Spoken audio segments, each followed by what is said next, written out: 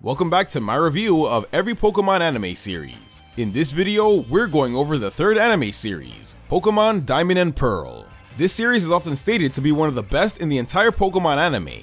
However, there are some who believe that Diamond and Pearl isn't as great as it's said to be, and have some pretty valid criticisms. Well, which one is it? Is it really one of the best, or is it just a rinse and repeat of the Advanced series? Well, after rewatching every single episode, I'm finally ready to give my thoughts. But because I'm a huge DP stan, I'm gonna need some help to make this review a little more fair. So joining me are my friends Animated Ginger and Age of Trades. What's up, Ginger Cornets? It's your favorite Animated Ginger here. Hey everyone, this is Age of Trades, aka Polly from the Pokepod.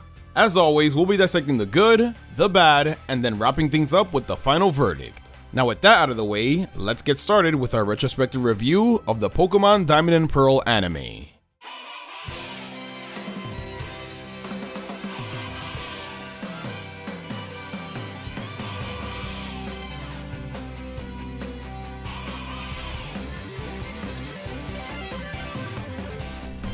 Just like the Advanced series, one of the greatest things about Diamond and Pearl is Ash's experience. After conquering the Battle Frontier, Ash was in an all-time high as a trainer, so how could they continue to make him improve?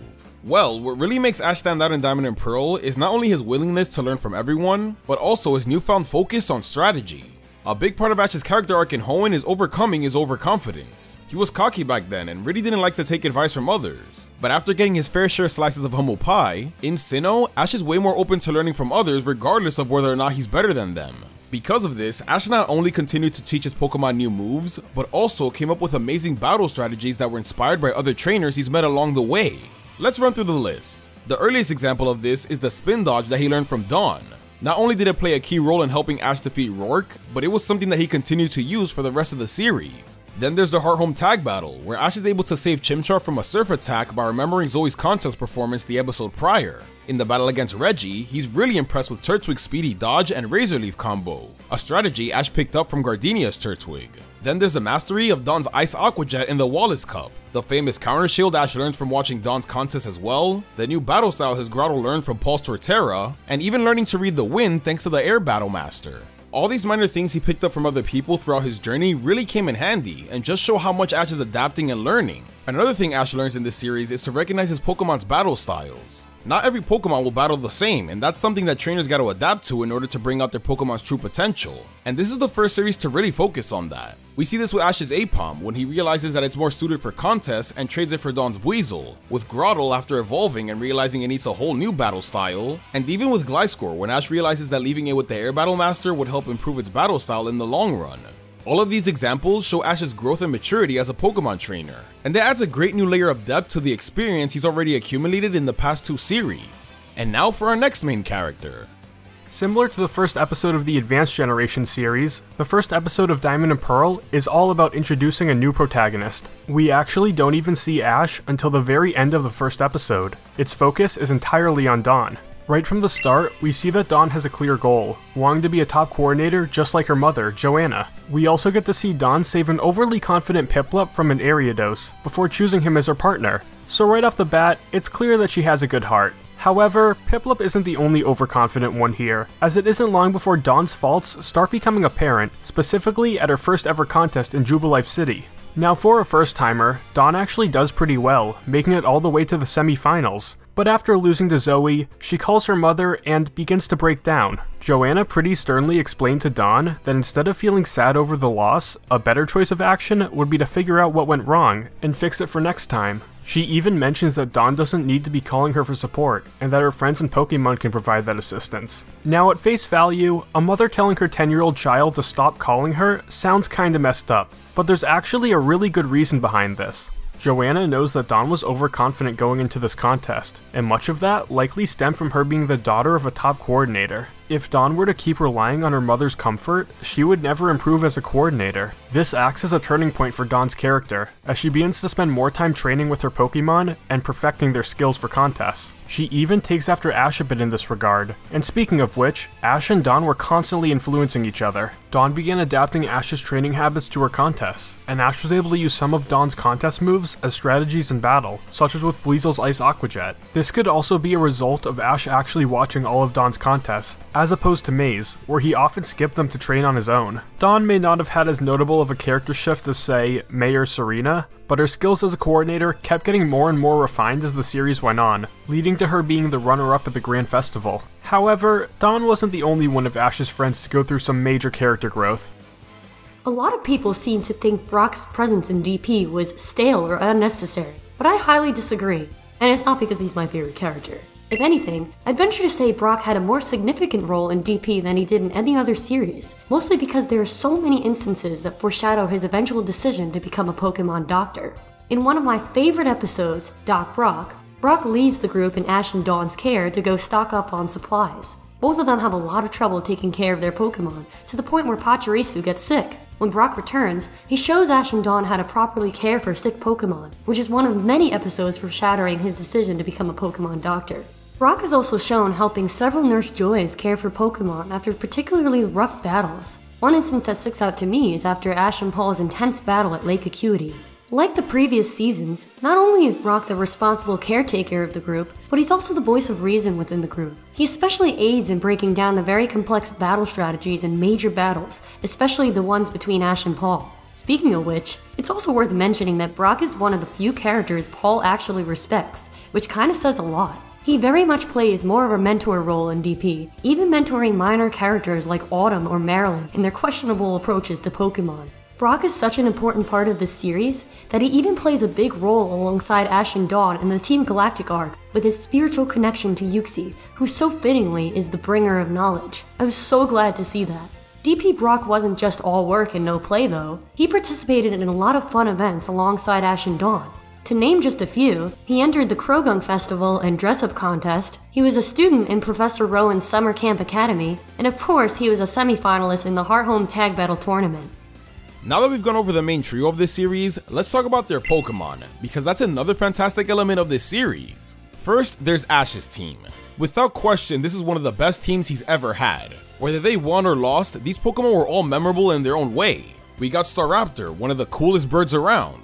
Torterra, who kinda sucked, but at least as a Turtwig it was great thanks to its speedy battle style. The badass shonen type Buizel that got traded for Apom, the goofy and lovable Gliscor that really matured into a great air battler, the hilarious Gibble and his Draco Meteor, and last but certainly not least, Infernape. Hands down, one of Ash's all-time greatest Pokemon in not just strength, but also one of the best in terms of development and character arc.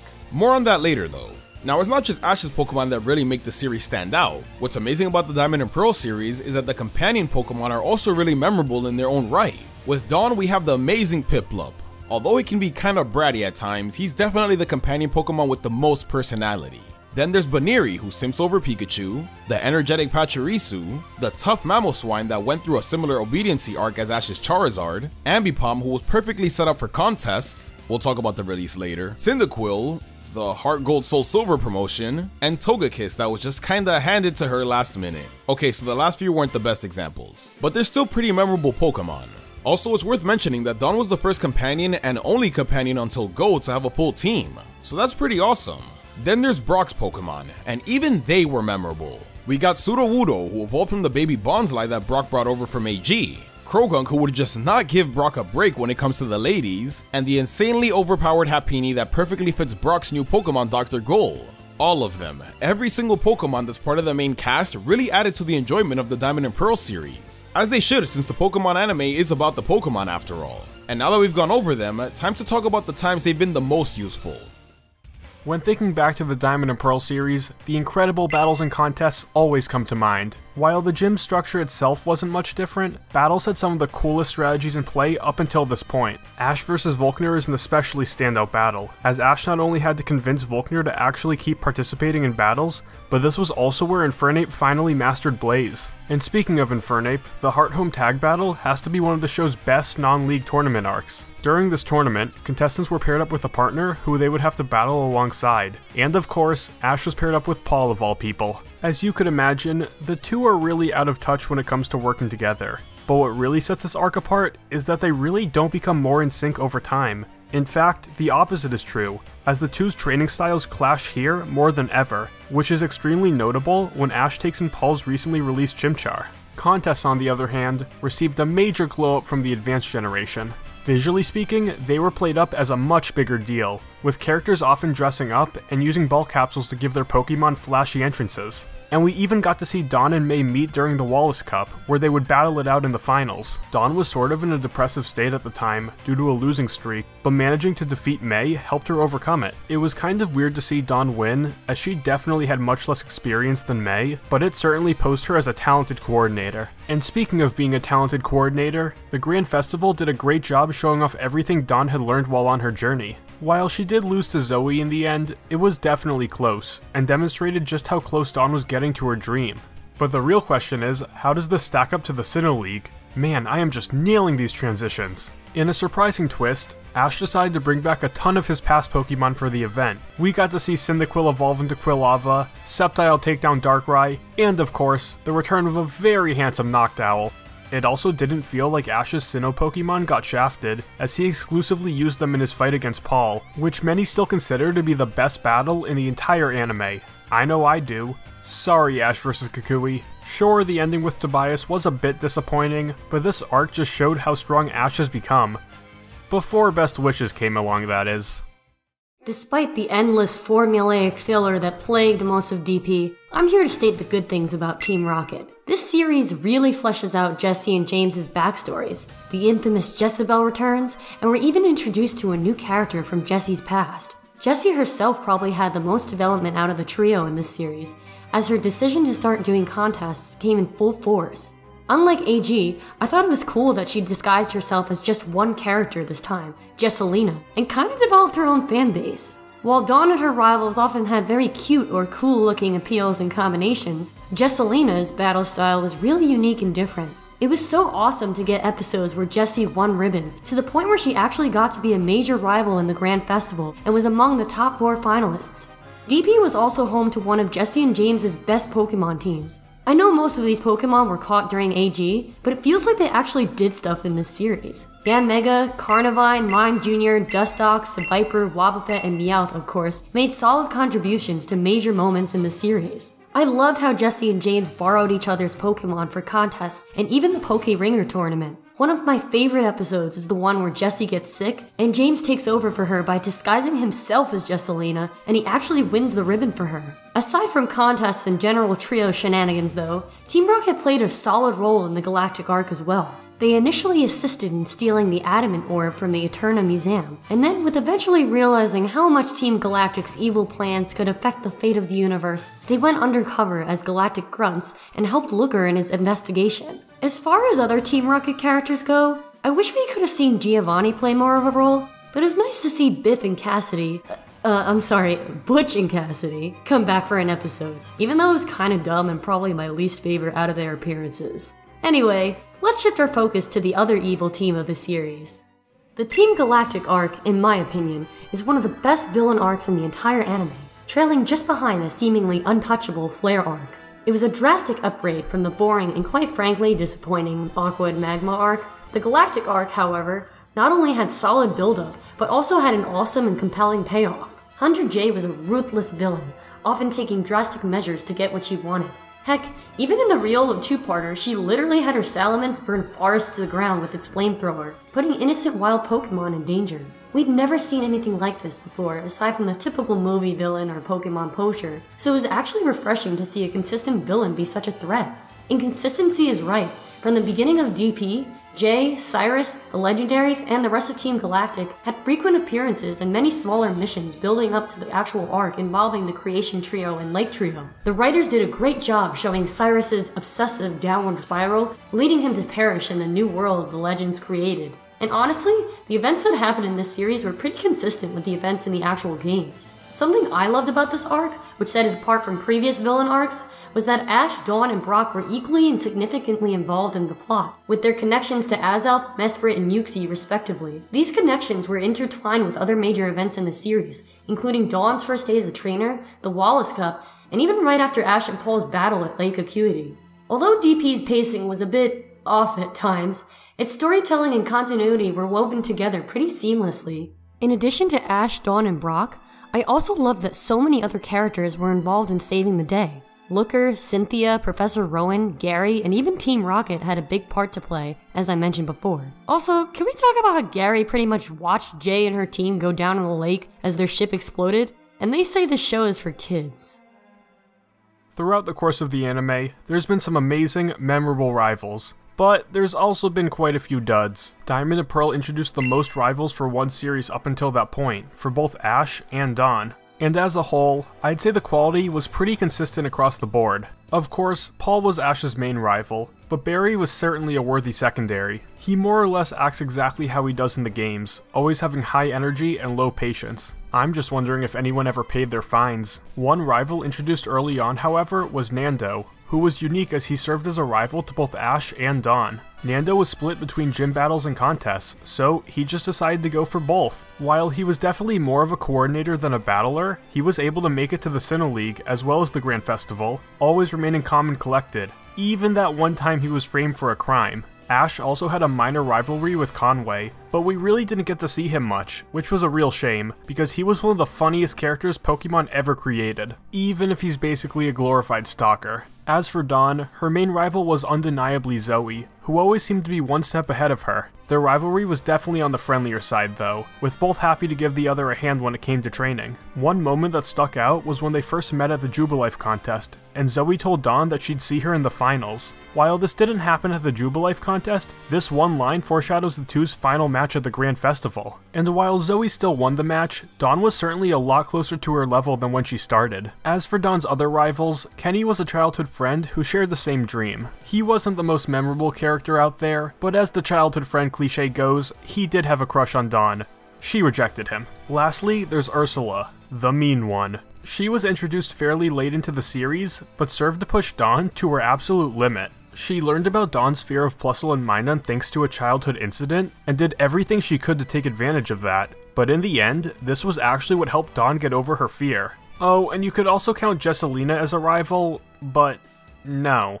Alright, so you might have noticed how Paul was kinda glossed over a bit, and that's because we saved the best for last. As Ash's main rival of the series, he was done extremely well, and is one of the best things about this series. One of the problems with AG is that Ash didn't really have any major rivals, and that might be due to the fact that the writers simply didn't know how to give an experienced Ash a good rival yet. Well, it looks like Diamond and Pearl found the solution with Paul. What makes him work so well is that not only was he a jerk rival that we wanted to see Ash beat, but he also challenges Ash's views and ideals when it comes to raising his Pokemon.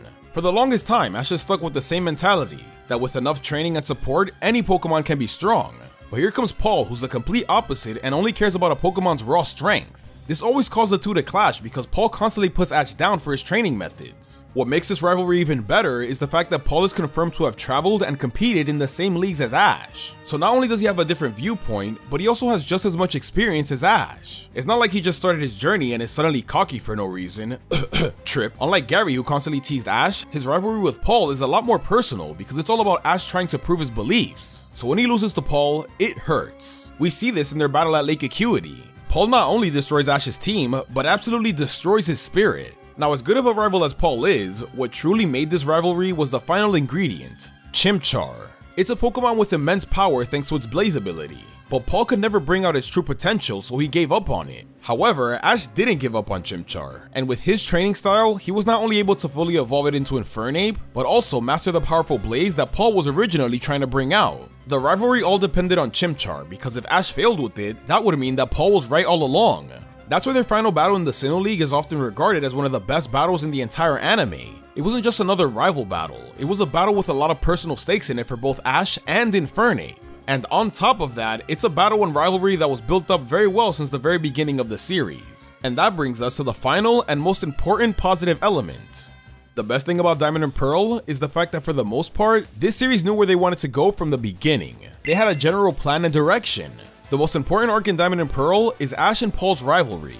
The reason it was pulled off so well was the fact that this was a plan for the series all along.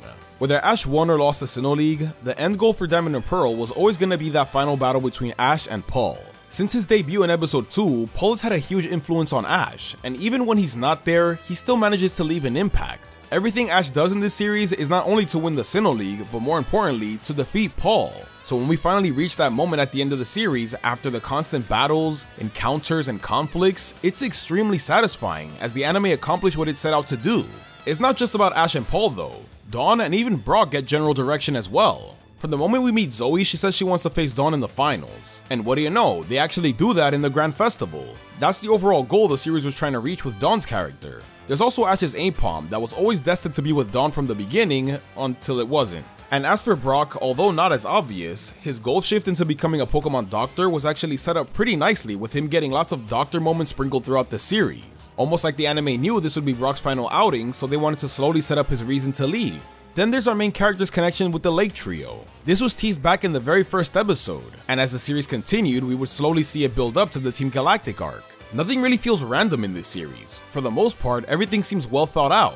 I said for the most part. In my opinion, this is what makes for a really good series, when they have something planned out from the beginning and successfully execute it. And that wraps up all of the positive points about the Diamond and Pearl series. Now, although this series gets a lot of praise, it still has its downsides. So let's get into that. Ash, his companions, and even Team Rocket had pretty solid teams of Pokemon throughout the series, but there's a few that sadly fell through the cracks due to unnecessary releases and just bad writing. Let's take a look at some of these disrespected Mons. What started out as a touching story of Cacnea joining the team in AG after Arbok and Weezing were released, eventually turned into this. During James and Gardenia's tag battle against Ash and Dawn, Gardenia sees Cacnea's potential and suggests that James leave it in her care to learn Drain Punch. James lets his insecurities as a trainer get the best of him, which influences his decision to leave Cacnea with Gardenia. Really, James? I mean, it's nice to see that James is thinking about what's best for his Pokemon, but this excuse to give it away just comes out of nowhere. It's just sad to see Pokemon time and time again either get released or be given to minor characters never to be seen or heard from again.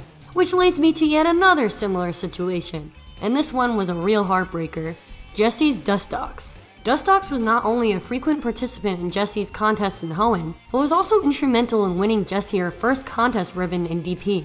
Jessie also had a really strong bond with Dustox, more so than any of her other Pokemon, I dare to say, which is why fans felt so cheated and sad when she released it after so many fond memories together. This was pretty much bye-bye Butterfree all over again. While it was a real tearjerker of an episode, I just find it frustrating when Pokemon are carried over from the previous region only to be replaced halfway through as if they were nothing. Hadn't we suffered enough with Arbok and Weezing's release? Anyway, that's enough for the Rocket Mons. And now on to Ash's Torterra. Hoo boy. What really disappoints me about Torterra was the interesting build-up that kinda went nowhere. It's a shame because I love the Turtwig line in general, and I was so excited to see it progress during Ash's journey, especially since it was one of his earliest Sinnoh captures. But after evolving, poor thing just never seemed to win a major battle. Looking back at its 5 gym battles it was in, I can't believe Torterra's defining achievement was helping Ash win his first 2 gym badges. As a Turtwig, while I personally loved the relationship it had with Paul's Torterra, it's a shame all of that fell flat when it didn't really accomplish much in the later episodes. Finally, before our friend Zach gets to the biggest contender, we have Gliscor. Gliscor was also another one on Ash's team that had such potential and a great personality, but similar to Gengar and Dragonite in Journeys, it wasn't used very much. He got somewhat of a redemption being used in Ash's Sinnoh League battle against Paul, but that's about it. Alright, now when it comes to disrespected Pokemon, we save the best for last, or more like the worst, Ambipom. So as mentioned earlier, Ash's Apom was a Pokemon that was perfectly set up for contests thanks to seeing May compete in the Kanto Grand Festival back in AG. We would then see its interest in contests be further developed during the beginning of Ash's Sinnoh journey. So when it's time for Ash and Dawn to trade, it's actually done really well because it makes sense. You know what doesn't make sense? Releasing it to play ping pong. Like what the actual Diamond and Pearl? I get that maybe you wanted to make space for some of Dawn's new team members, and honestly it wouldn't even be that bad if it was a Pokemon like Pachirisu or even Baneri. But Ambipom, one of the most well-developed Pokemon, for a Cyndaquil with 0 personality and an underdeveloped Togekiss? I seriously want to know what was going through the anime staff's head when deciding this. Like you've literally spent all this time setting up this Pokemon story arc only to throw it out the window in the dumbest way possible. And to add insult to injury, they made Ambipom lose in its last contest ever in the episode prior. It doesn't get any more disrespectful than that. This was straight up character assassination. I honestly hate that this happens so much, and it'll always be one of the worst things about Diamond and Pearl.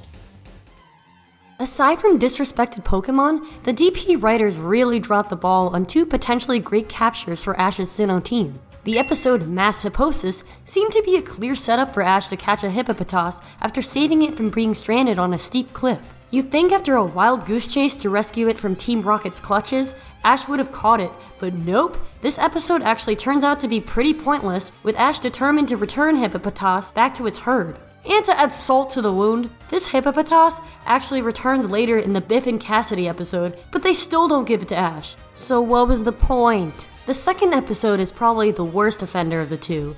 Riolu and Lucario fans alike got lucky this year with Ash catching a Riolu in Pokemon Journeys, but imagine if Ash had caught a Riolu early on, especially in its native region. The special aura sphere-wielding Riolu, featured in the two-parter Pokemon Ranger and the Kidnapped Riolu, developed a really strong connection with Ash, especially after learning that Ash shared the same aura ability. This special not only showed continuity from Lucario and the Mystery of Mew, but also introduced an interesting side quest for Hunter J in wanting to capture the Riolu. Too bad Ash and Riolu's bond was all for nothing, as Riolu decides to stay with the breeder who originally raised it. Man, whether you think Ash having Lucario is overhyped or not, you gotta admit this was still frustrating. At least we have the one from Pokemon Journeys, so I guess it was worth the wait after all. Oxford Dictionary defines the word filler as a thing put in space or container to fill it. Wait, wrong one. A person or thing that fills a space or container. Dang it, that's not it either. Oh, here we are. Filler is a good 40% of the Diamond and Pearl series.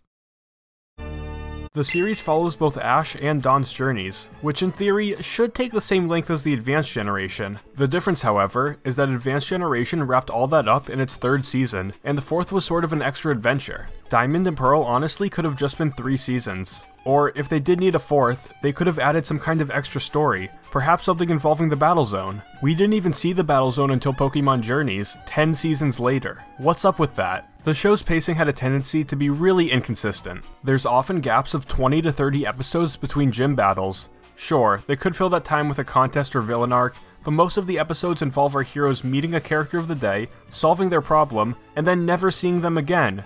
Oh, and Team Rocket always squeezes their way in. Maybe if we're lucky someone could learn a move or something, but too many times episodes just feel pointless.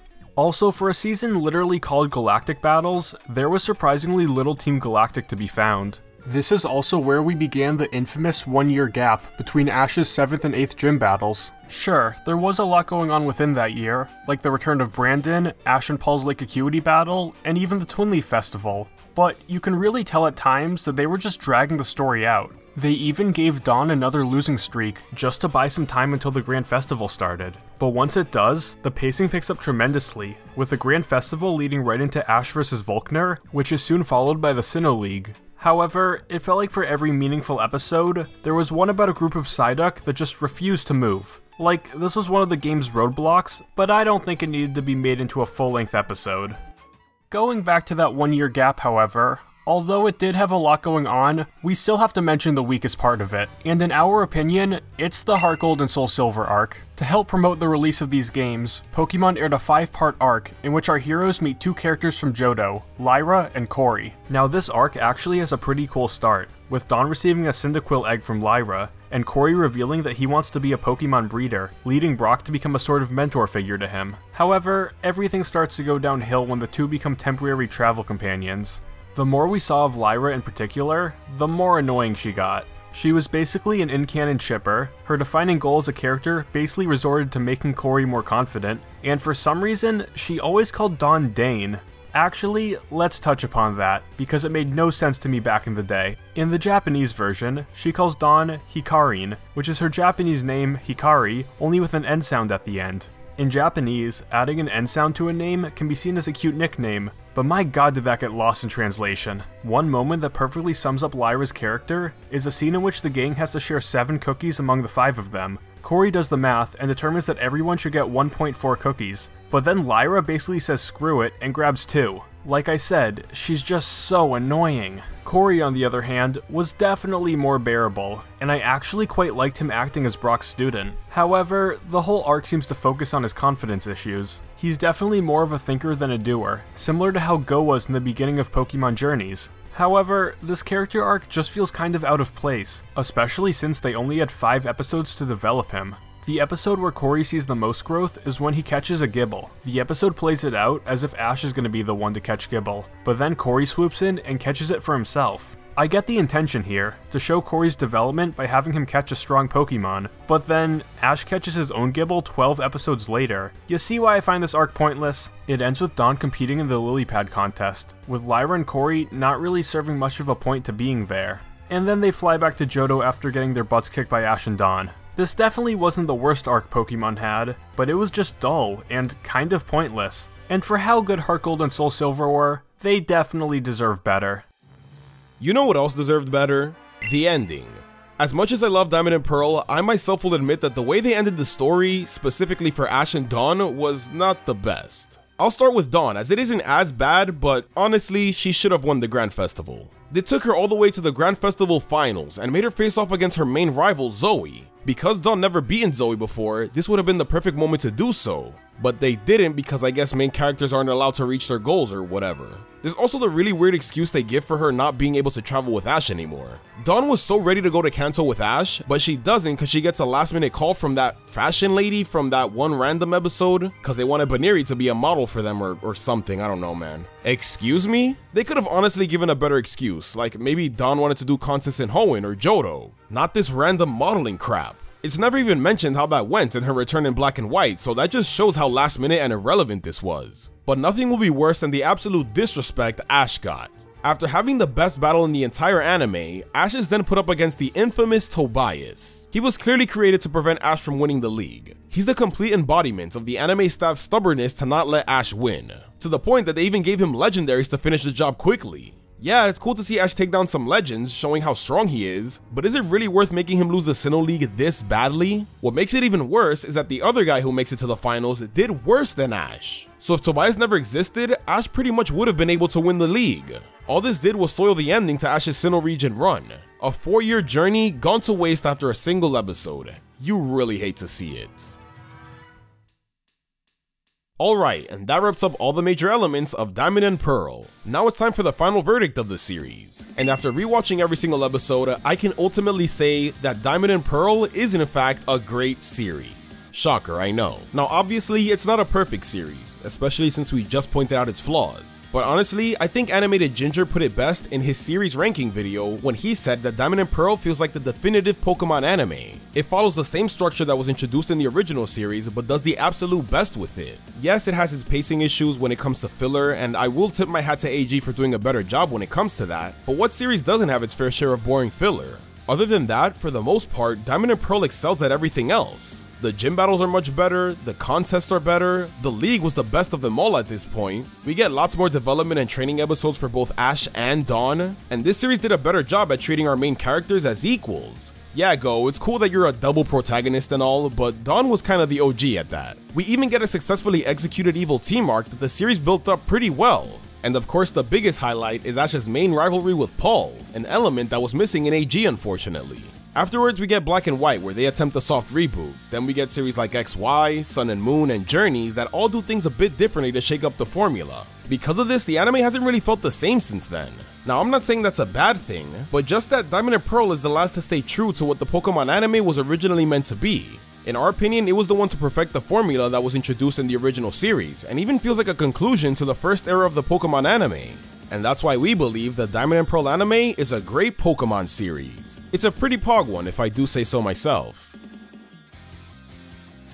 Thanks everyone for watching my review of the Diamond and Pearl anime, and special thanks to Animated Ginger and Paulie for joining me.